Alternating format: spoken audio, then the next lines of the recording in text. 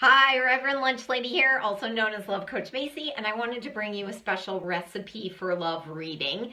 And this is when I pull from my recipe box a special recipe. We look at it and then we get the wisdom, the teachings that come from what I like to think the dead old ladies in the cafeteria of love in the sky that know exactly what you need to hear around your love life. And today's reading comes from this recipe, inexpensive icebox cookies. And what they're telling me about this is that wherever you are holding yourself back or making excuses or limiting yourself in thinking, oh, well, I'm too old or I can't have what I want, so I guess I'm gonna have to settle. They're saying, stop it.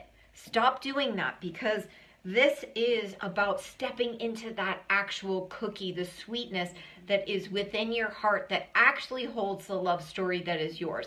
And that does not require letting go of things. That doesn't require giving up. It doesn't require cutting corners or inexpensive or in the box kind of thinking.